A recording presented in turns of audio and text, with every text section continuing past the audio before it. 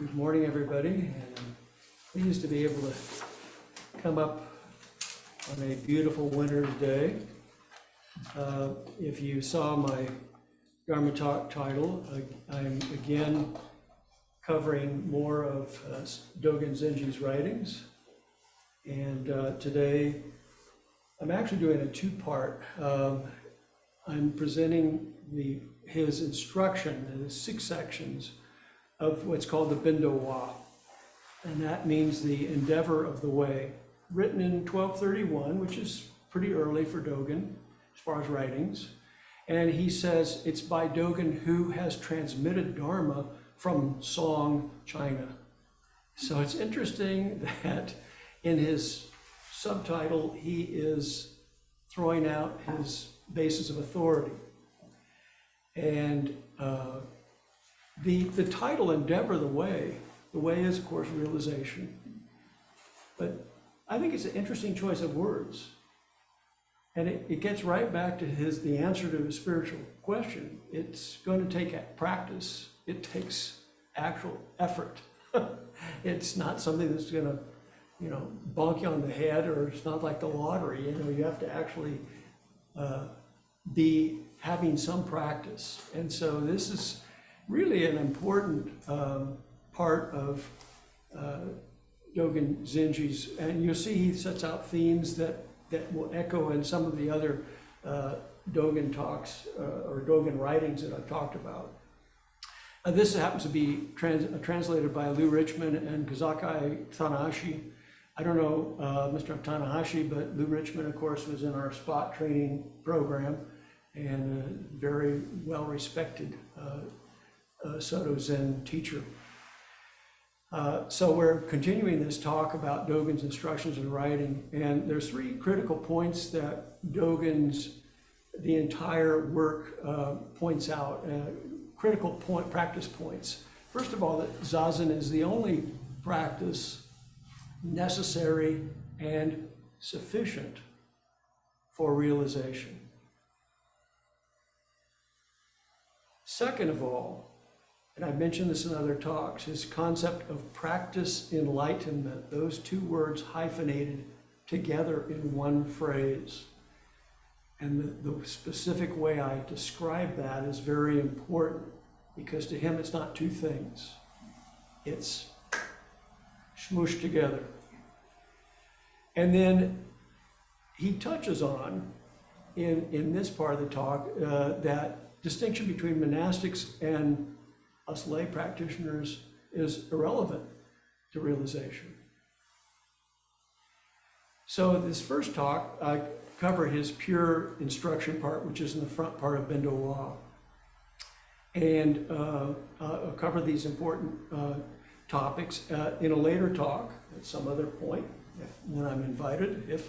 I will cover how he amplifies those in a question and answer format, which again is very much what he would have been exposed to in China. So the first section starts off, all Buddha Tathagatas who directly transmit inconceivable Dharma and actualize supreme perfect enlightenment have a wondrous way, which he means a practice, a method, unsurpassed and unconditioned. Only Buddhas transmit it to Buddhas without veering off. That's another important point he's making as far as Zazen. And he says self-fulfilling samadhi is its standard. So it's not merely just sitting, but it is actually sitting in samadhi is what he's talking about. And then he finishes this with sitting upright, practicing Zen, which he means Zazen, is the authentic gate to the unconfined realm of this samadhi. So he's presupposing that you are sitting with samadhi, not daydreaming and so on. And then he basically is answering his spiritual question, which I mentioned many times before. Although this inconceivable Dharma is abundant in each of us, it is not actualized without practice.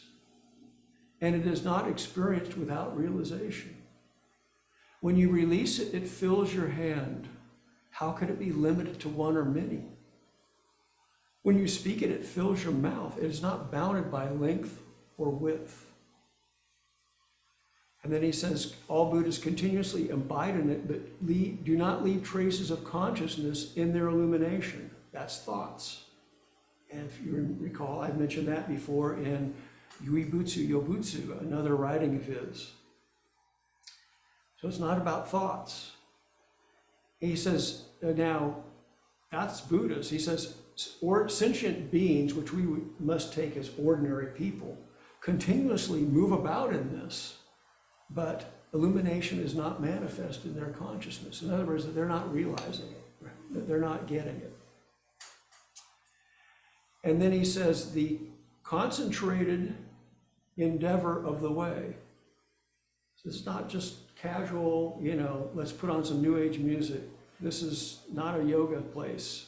Concentrated endeavor of the way I'm speaking of allows all things to come forth in enlightenment and practice, all-inclusiveness with detachment.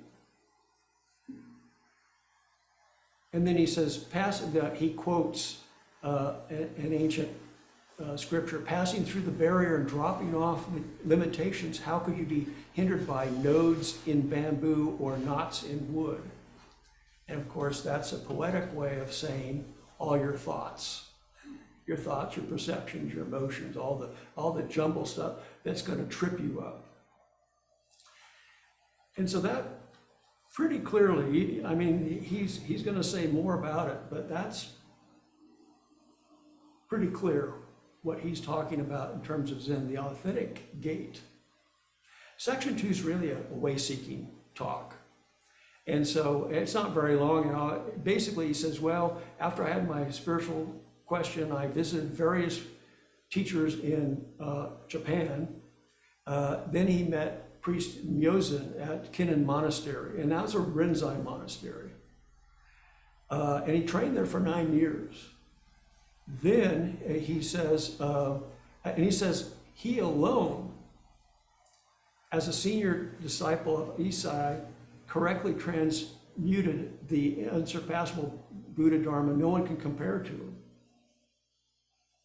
I think that's very much different from later sectarian writings where one school is kind of criticizing the other. It's interesting. And then he says, later I went to Great Song, China. Now remember, at that time, there were different kingdoms, and Song would be the southern China. Beijing, Bei means north, so we're talking about the southern half, basically, somewhere in that area. And he says, I visited masters all up and down this area, and he says, I heard that the teaching of all 5 schools of Zen. Yes, there used to be 5 schools. And he says, finally, I studied with his master, Rujing of Taibo Peak. And that's, of course, where he had his enlightenment experience and was transmitted by him, by that teacher. And then he comes back in 1228 to Japan. And he says, with the hope of spreading the teaching and saving sentient beings, a heavy burden on my shoulders. However, I will put aside the intention of having the teaching prevail everywhere. He says, I think of wandering about like a cloud or a water weed. And then he states the problem and why, part of his motivation. He says, yet there may be true students of Zen, which is what he's hoping to contact, who are not concerned with fame and gain, money, from like chanting funeral sutras, but who allow their thought of enlightenment to guide them. Thoughts, remember, not going to work, useless. And they may be confused by incapable teachers and obstructed from the correct understanding, indulging in smug self-satisfaction, kind of like the Zen know-it-all. Oh yeah, I know that, I know that. And they may sink into the land of delusion for a long time. So he's concerned about people really going off the rails, as we would say. And then he puts 2 points. He says, how can they nourish the correct seed of prajna? and have the opportunity for realization, of course. And he says, if I'm wandering about people, I'm not always available to people. And because I feel so concerned for them, I'd like to record the standards of Zen monasteries, which I personally saw and heard in great song. Again, he's referring to those authorities, lest people think he's some flake, right?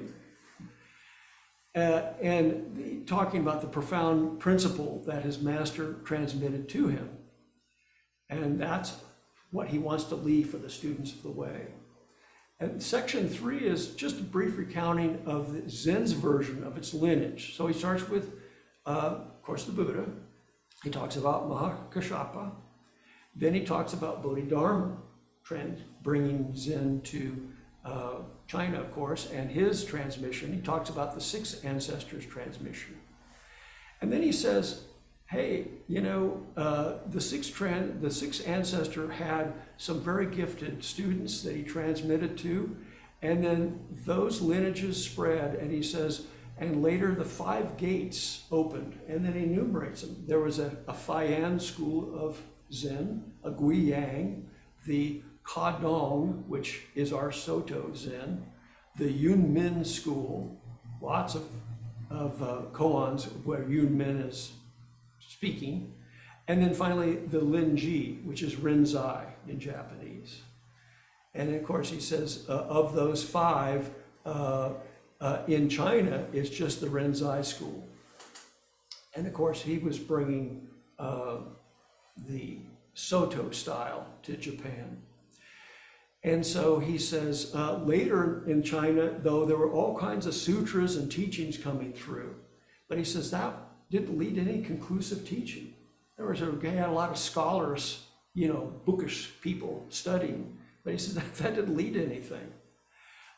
Too many ideas floating around. I think today of you know, not just books, but a lot of media, you know. I mean, it's easy to pick up something really strange. But he says when Bodhidharma came from India, you know, that he cut all that off. He says this is the standard. Zazen is the standard. So then section 4, he really burrows into Zazen and Samadhi as a sole practice. He says now, all the ancestors who've made a true path of enlightenment sat upright. They did Zazen, practicing in the midst of self-fulfilling Samadhi. So he's always linking those two things. And then he says, those who attained enlightenment in India and China also followed the way. It's done so because the teachers and transmitted it and did that teaching, taught that technique. And then he emphasizes this as authentic. He says, in the authentic tradition of our teaching, directly transmitted, he said, it is unsurpassable, Zazen with Samadhi. And then he gives a caution. He says, from the first time you meet a master, without not engaging in incense offering, bowing, chanting Buddha's name instantly incessantly, repentance or reading scriptures, once you find a master that's not doing all that stuff, you should just wholeheartedly sit with them and thus drop away body and mind. So he's starting to enumerate, and he'll do a much more thorough job in the question and answer section, another talk. But now that might give some of us pause, because you're thinking, well, do we chant the Buddha's name? I know it's in the dedication, right? The echo. We do bowing. I mean, not a lot of it. It's not like that's going to, you know, that's the actual practice. I mean, we spend most of the time sitting, right? But it does kind of make you wonder, I wonder if Soto's, you know, whether they're really sticking to what he said or not. You know, I'll leave it open, but and some temples, you know, may do other things. Section 5, he's talked a little bit more about the Samadhi, and without boundaries. He says, even for a moment, when you express the Buddha's seal by sitting upright in Samadhi, the whole phenomenal world becomes the Buddha's seal, and the entire sky turns into enlightenment. Because of this, all the Buddha Tathagatas increase their Dharma bliss, renewing their magnificence in the awakening of the way. Furthermore, all beings in the 10 directions and the 6 realms, including the 3 lower realms, at once obtain pure body and mind. Now you might think that's pretty fantastic, especially if it's you having this realization. But remember the Buddha's words of the words attributed to him in his enlightenment under the Bodhi tree. I and all beings are simultaneously enlightened. I think I hear Dogen saying pretty much the same thing. I hear that is in accord with what was attributed to the Buddha under the Bodhi tree. So, and he says, at that time, all things realize correct awakening, myriad objects partake in the Buddha body, and sitting upright, king under the Bodhi tree, you immediately leap beyond the boundary of even realization or awakening. So I like what Norman Fisher said one time. It was in relation to his comment on being time, Uji.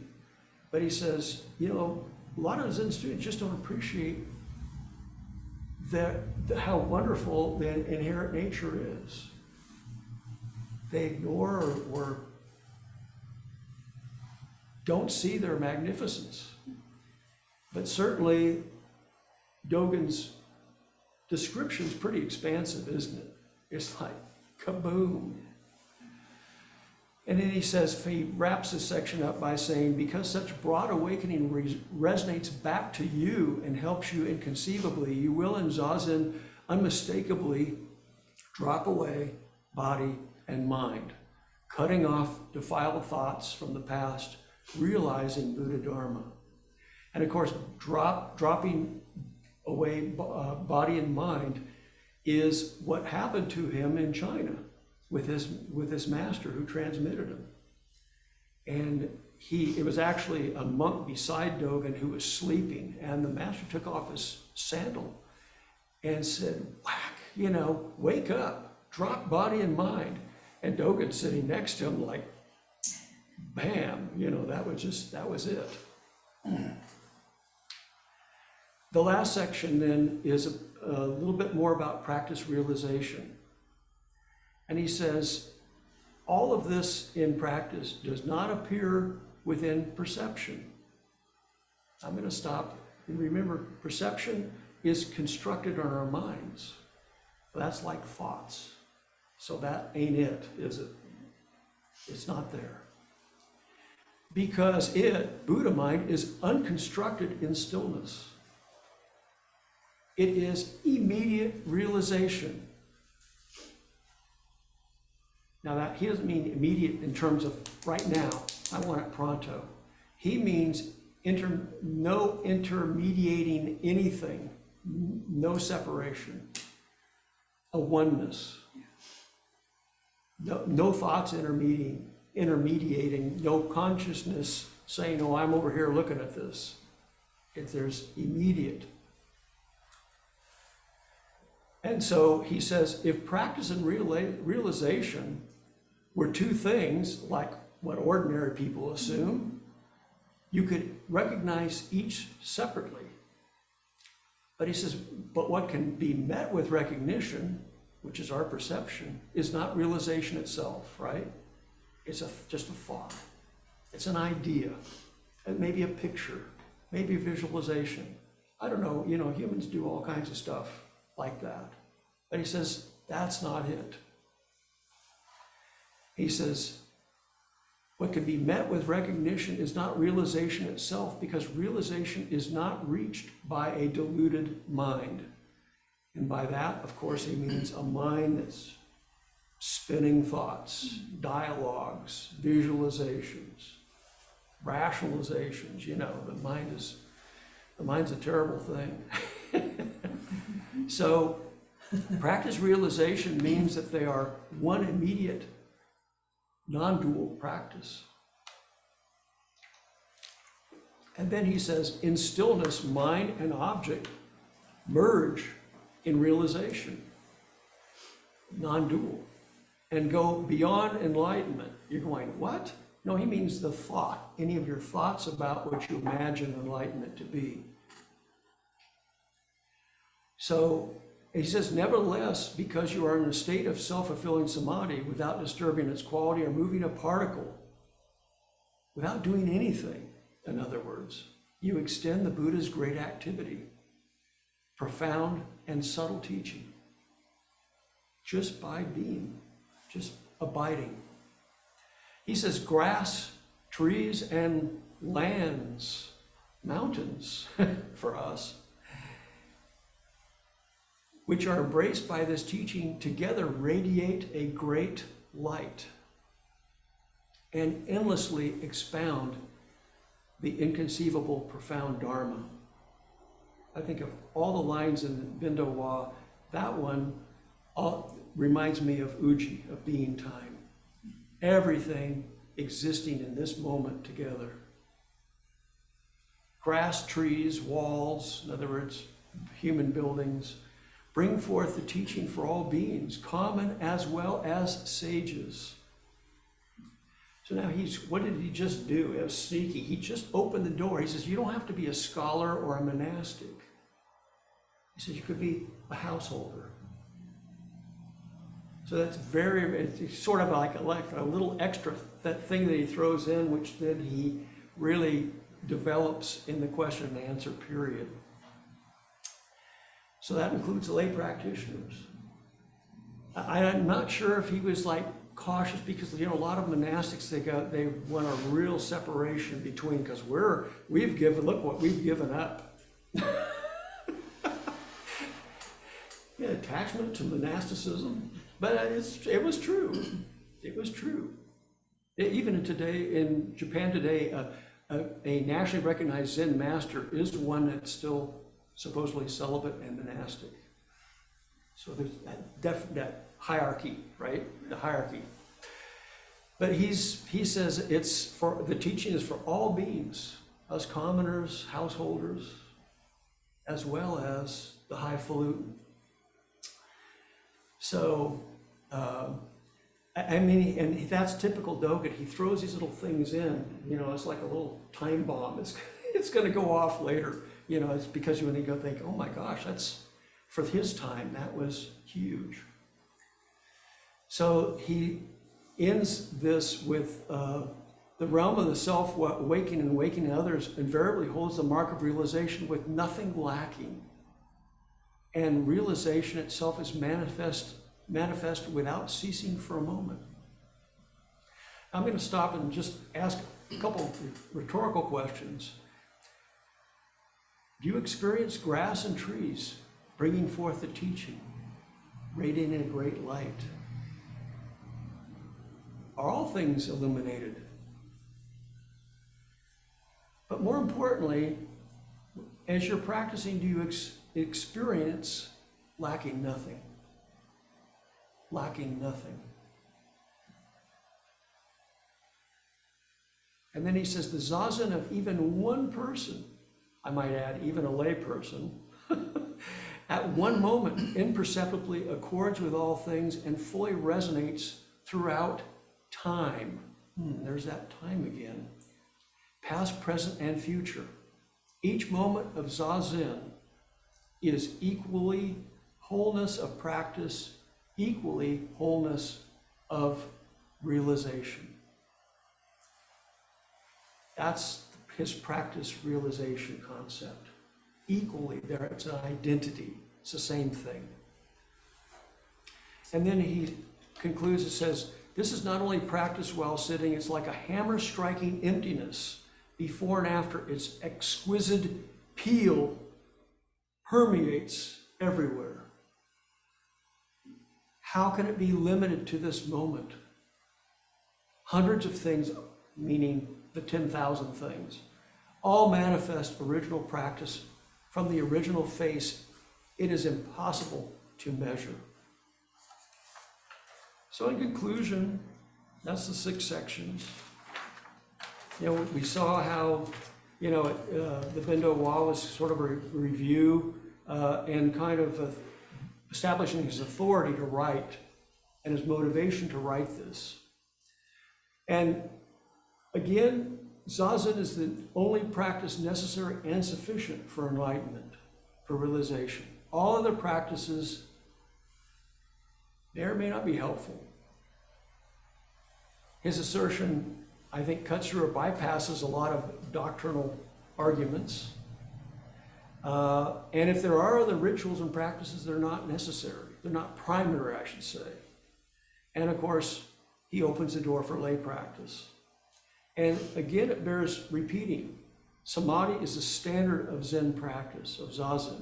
If you're not continually inhabiting the present moment, go back to the present moment. Keep remembering to go back to the present moment. So I'll leave you with some thoughts, and then I'll be open for questions. If Zazen is the only practice necessary and sufficient, why do we have rituals or study, chanting? I think that's a legitimate question, I think. Is monastic life even necessary? You can kind of see where Dogen's going with this question, although he ran monasteries. So, is sutra study ever helpful? And I borrowed this from a bumper sticker. What would Dogen do? Sorry, I couldn't resist. So we'll open for questions, and I'll take them up for sure in a later talk. Thank you very much.